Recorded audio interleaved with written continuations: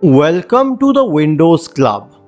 Windows does not allow you to print more than 15 files at once, and very few users know this because it happens rarely that we would want to print more than 15 files. But if you need to do that, either check through this article on the Windows Club for the procedure or simply watch this video. I'll guide you through it.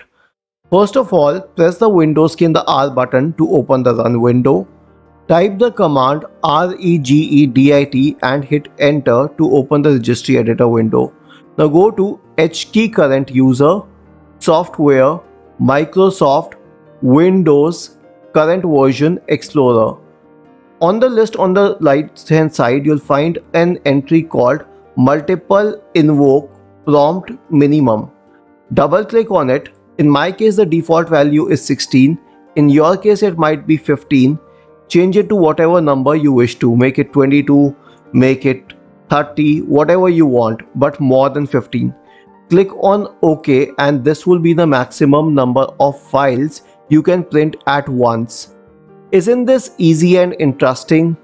If you have any doubts, please go to the original article on the Windows Club, scroll down to the comment section and write your query.